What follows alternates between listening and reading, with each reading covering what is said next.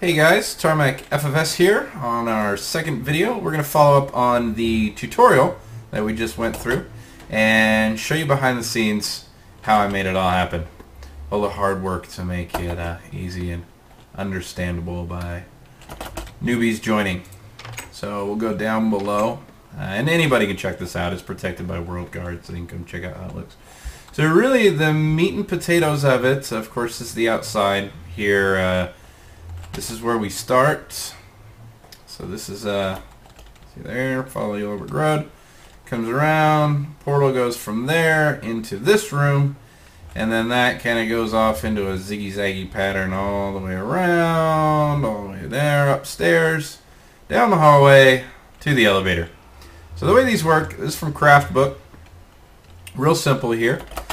This sign determines the IC number, so you leave that, give myself, seasickness, motion sickness. You leave the first line blank, put the IC number on the second line in brackets, put an S on the end if it's self-powered, and then whatever the options are, the third and or fourth line if they have any. So this is proximity detection within 3 blocks. It'll trigger that. So see, move away, move toward it. And then I've got these blocks set to do tell raw commands. Just found a generator online. There's no need to run them by hand. It's a little arduous, if you ask me. So they're all the same until we get up to the dispensers here. So these are infinite dispensers. That's another plugin hooked up to proximity sensors so that it pops out the book when you get up to them. I thought it was more fun, more interactive than just loading the player up with books. That way they get them as they're learning about the features and the plugins of the server. All these little funky looking breakouts here, these are all just the lights, the backlighting for the signs. Little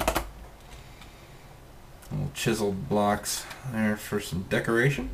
And then we come down here, and this is kind of the end here. Proximity detection. Fires off the fireworks, get into that in the next video, and then sends a message to, what is this? Okay, this is a pulsar delay. This waits 100 ticks, sends a message up to this command block so that when you get off the elevator, you're the closest to it. Tarmac FS has now completed a tutorial. Lets everybody know on the server. And then these ones kind of, this one tells you how to use the elevator when you get up to the elevator, and then this one adds the user to, or makes them a member of the group members, which gives them their privileges. It's kind of a little unnecessary, except for that's the way that first spawn works, because there was some conflict between first spawn plugin as well as Essentials, as well as what was the other plugin that I had an issue with?